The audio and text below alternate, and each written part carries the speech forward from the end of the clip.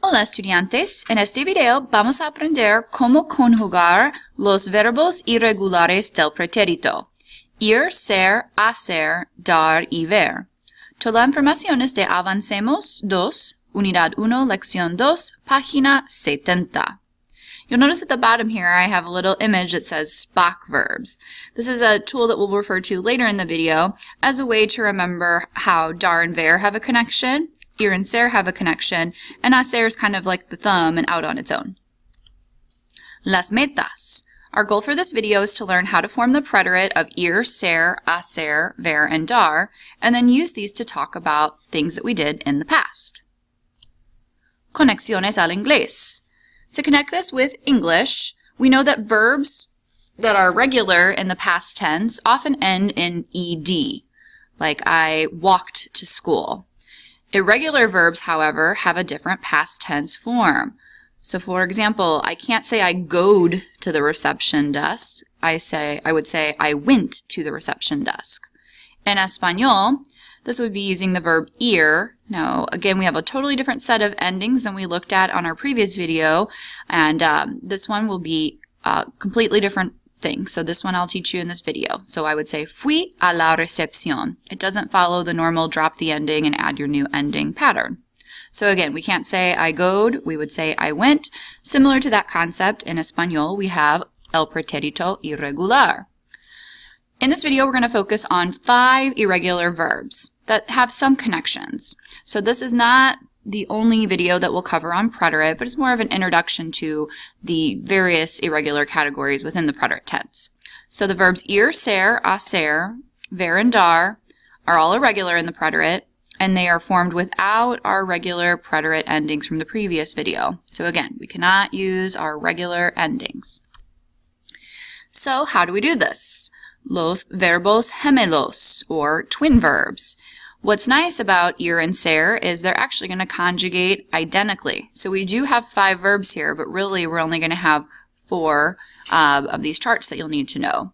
So notice I have yo fui, tú fuiste, él, ella, usted fue, nosotros, nosotras on the plural side, fuimos, vosotros, vosotras fuisteis, ellos, ellas, ustedes fueron. So again, cuidado, careful, remember our Spanish vowels, a, e, I, o, u. On the yo form, I have yo fui with an I, versus el, ella, usted is fue. Remember that Spanish E sounds more like an A sound. Excelente. Again, our twin verbs, ir and ser, are going to conjugate exactly the same, hence twin verbs. So we're going to have to be very careful to use context clues in sentences to determine whether we're using the verb ir or ser. Por ejemplo, fuimos al parque de diversiones. We went to the amusement park. And this one, since I'm saying al parque, I know I'm saying we went. I'm using the verb ir here. Versus, fue un día muy divertido. Notice here I'm using an adjective to describe how something was. So we went to the amusement park. It was fun. So here I'm using the verb ser in el pretérito. Hacer. Hacer is another one of these irregular stem changers. So this is the verb to make or to do that we learned last year in level 1 in the present tense. Notice here instead of HAC, my normal stem, the majority of these are going to be HIC, with the exception of my el, ella, usted form where you see a small spelling change. So in the yo form, I have yo hice, tú hiciste, el, ella, usted hizo. Cuidado aquí, I have a little note at the bottom. In the el, ella, usted form of hacer in the preterite tense, notice that the C is going to change the stem and it will become a Z right before we have our O. So this just has to do with the sound between those 2 vowels. If I didn't have that, I'd have ico, but we want to maintain that S sound. So I'm going to change that C to a Z to make it el hizo. On the plural side, I have nosotros, nosotras hicimos, vosotros, vosotras hicisteis, ellos, ellas, ustedes hicieron. So again, these stems, I call this an I verb because it changes to HAC to HIC. Okay, unos ejemplos con el verbo hacer.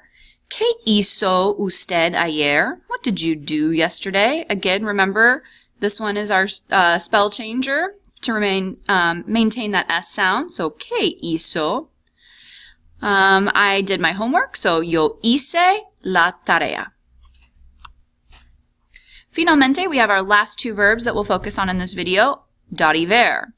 So, these are known as our rhymers. So, ver and dar are actually going to follow the regular er, ir past tense endings that we learned in the previous video, even though one is an er, one is an ar.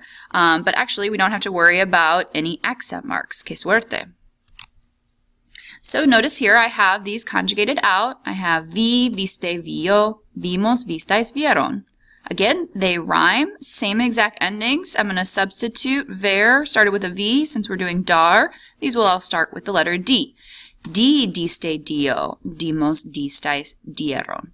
So again, regardless of their endings here, AR, ER, they're actually going to follow those same ER, IR, preterite regular tense endings. But we don't need to worry about those accents. Para terminar, tenemos unos ejemplos con ver y dar. Vimos mucho arte interesante en el museo. We saw lots of interesting art at the art museum. Mi amigo me dio un regalo. My friend gave to me, like we talked about last chapter, our indirect object pronouns. So my friend gave me a gift. Dio en el preterito. Excelente. So those are our 5 irregular preterite verbs. Again, I mentioned at the very beginning, we call these Spock verbs. As you can see, we have Spock here with ir and ser together because those are our twin verbs. Fui, fuiste, fue, fuimos, fuistais, fueron. So again, those conjugate identically. Dar and ver, those are our rhymers. They sound similar. So I have di, diste, dio, dimos, distais, dieron. Vi, viste, vio, vimos, vistais, vieron. Y finalmente, in a category of its own on the thumb there, is our verb hacer. That is an I verb, an introduction to a category that we will learn some more verbs later on this year in Spanish too. Excelente estudiantes, viva y prospere con el pretérito. Adiós.